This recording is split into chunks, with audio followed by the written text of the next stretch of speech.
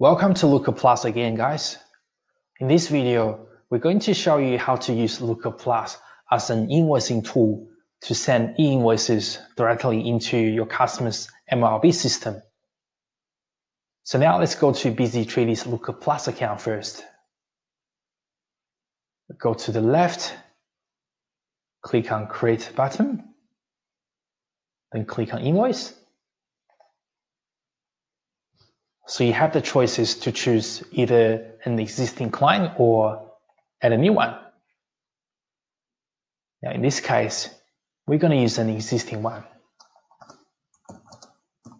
So SK Music Studio, click on Next, Repair, Quantity 1, $1,000, add 10% GST.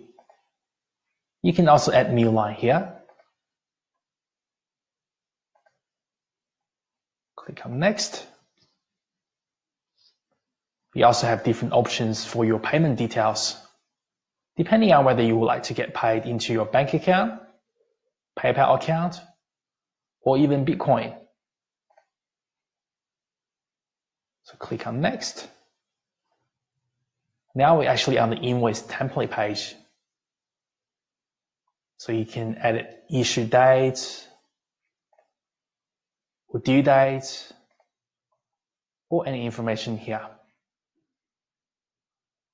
And if you're happy with everything, click on Finish Editing on the top right corner. And come down to the bottom, click on Approve. Then click on Send to go to the next page. Now we're actually on the email template page. So you can change the subject line or any information here that you would like to send to your customer. And if you're okay with everything, just click on Send. Now the invoice has been sent from LUCA Plus.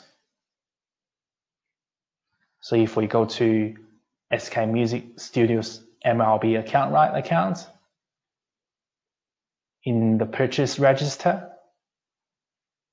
there are only 2 invoices or 2 bills. Click on Refresh.